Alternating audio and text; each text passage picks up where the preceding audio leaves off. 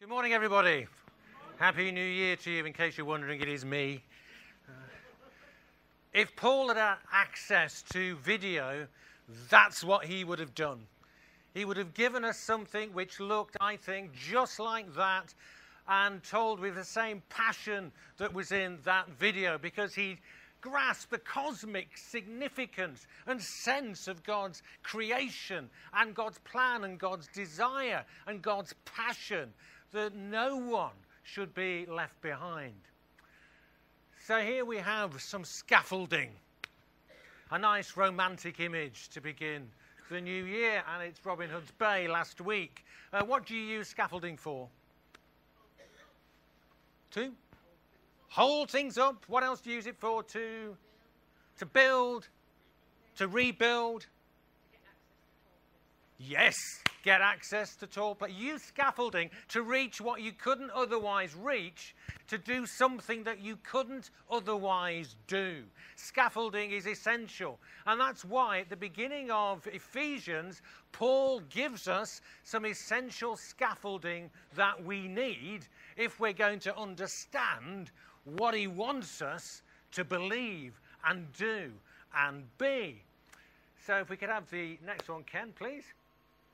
So the scaffolding of faith that Paul gives us in this first 12 verses of Ephesians begins with God.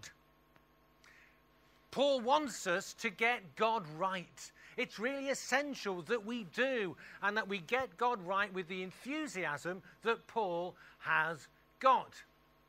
And so, as you can see, he pours out this fantastic poem of God's love. Now, do you remember when you first sent a love letter, or these days a love text, or a love email, or a love WhatsApp, or a Facebook love post? Do you remember the old-fashioned way when we used to write, using our hands on something called paper? Do you remember sending a love letter to the light of your life? Do you remember doing that, some of you? How did that feel? Obviously, yes, indeed, it did. It felt... You hoped you'd get one back. You felt... A pragmatist as ever, Shirley. You felt better getting one back because it was vulnerable, wasn't it? You're telling somebody you love them. I can remember sending love letters to you, Susie, didn't I? Do you remember? She's nodding and smiling, so she obviously does. But that was, it's quite something. You put your heart on the line. You make yourself vulnerable, and you're actually sharing what matters most to you. And that's what Paul is doing here.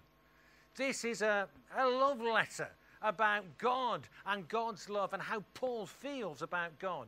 So the first bit of scaffolding we need to get right, if we are to be the people who can do what Paul says we need to do, is get God right. And look what he says God is like. God is a God who blesses us in Christ, chooses us, destined us, who pours out the good pleasure of his will upon us. This is passion poured out, unreserved passion about who God is. And Paul is absolutely insistent we've got to get God right.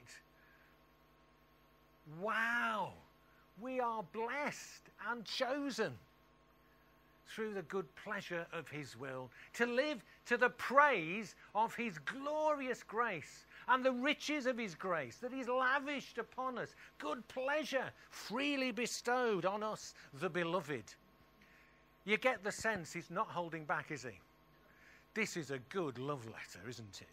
Don't you think? There's all the passion there. There's all the feeling there. I mean, look at the adjectives. Look at what he's saying about who and how God is. So what's God like for you? Is God like this in your understanding, says Paul? Is this how God feels about you? Is this about how God yearns for you and has a passion for you and God's desire for you? Paul says this actually is the truth. Get this right, everything else will fall into place. that in Jesus, God has given us everything He's got to give. He's held nothing back. He's poured out all of His love in Jesus for you and for me. Freely bestowed, lavished, chosen, blessed. That's the sort of God God is. Next one, Ken, if you would. So if that's true of God, Paul says, okay, the next bit of scaffolding you've got to get right is the church is you and me. And look what he says about the church, about us. He says that we are going to be full of grace and peace and blessed with every spiritual blessing. We're going to be holy and blameless. Do you feel holy and blameless? In this new year, anybody feel holy and blameless? Or have you already junked the resolutions? Have they already gone out of the window? Indeed, that was a knowing. I know that sound. That is a knowing.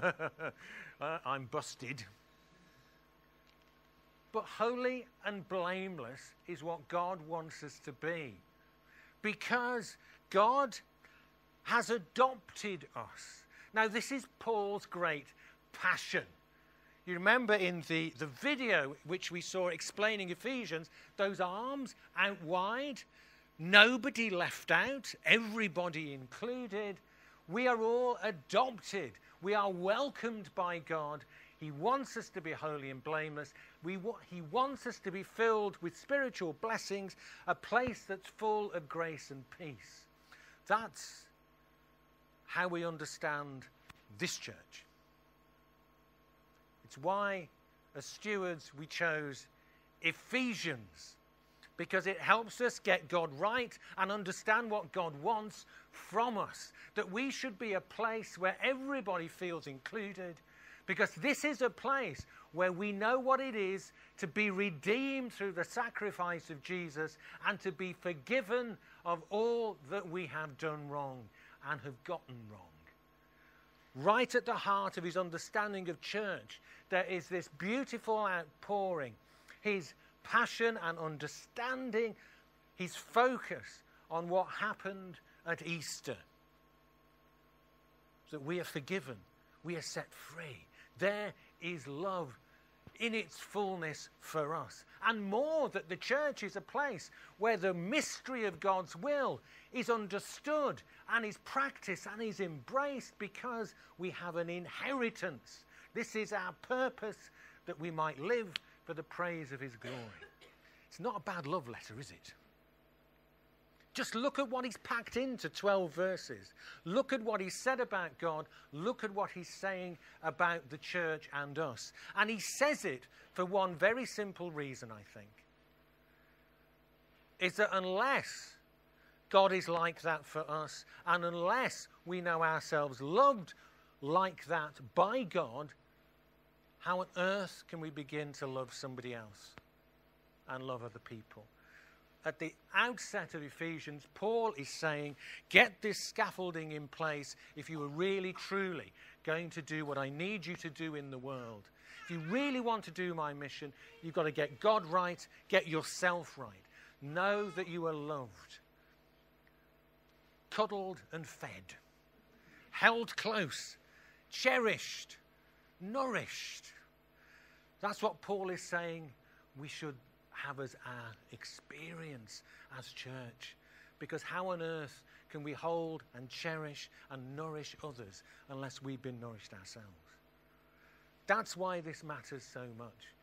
Because for Paul, the purpose of the church is really, really clear. And it's there in this phrase, in the middle of this text. The purpose of the church is mission. To gather up all things in him. That's what Paul says is our guiding purpose, our sole reason for being. And in order to do that, in order to be a church and a people in the world who welcome, who gather, who invite, who bring, who love, who cherish, who wish others to be set free and liberated from oppression and heartache, we have to know God's love, and we have to let that love change us. Only then can we be this church of purpose.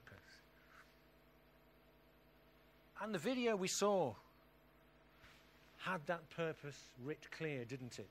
From the heart of creation right to you and me, God's purpose is to invite, to bring together all people that they could be set free in Christ themselves. Because that's how the story of Jesus begins, isn't it? If you think about it.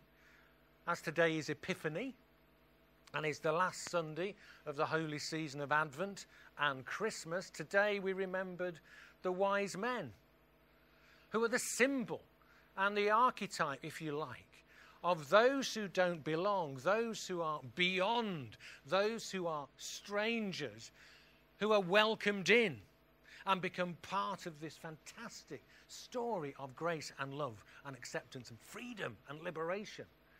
The Magi are drawn by God to Jesus, just as the shepherds had been drawn by God to Jesus.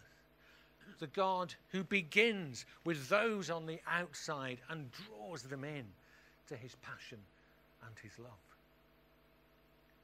So this first 12 verses of Ephesians help us to get God right, help us to understand who God wants us to be as church, and give us a clear purpose to gather up all things in him. To God